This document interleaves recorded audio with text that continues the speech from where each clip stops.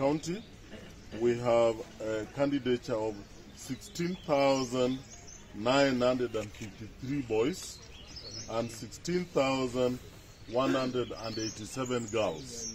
You can see the figures are quite, we are almost achieving our equity, parity in terms of gender. That gives us, I think, a total of 33,104 candidates who are sitting exams in Kisii County.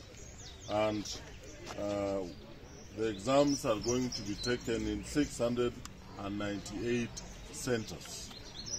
From what the briefing we are getting from across all the sub-counties, all is going on well, except in Kiongongo Primary School in Kitutu Central, where we had a fire incident at 2:30 a.m.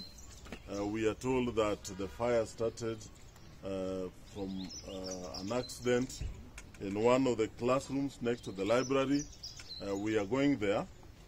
We have confirmed that the candidates, of course, are safe because they were not in school then.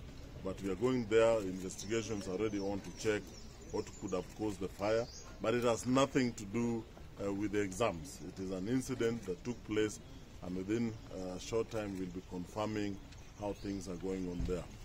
I've also got a report of one female student in a Tago sub-county who delivered yesterday. The delivery was normal. The candidate is stable. He's at Kisii Level 6 Hospital. Again, arrangements have been made to ensure that she takes her exams because she has indicated that she's ready to take the exams.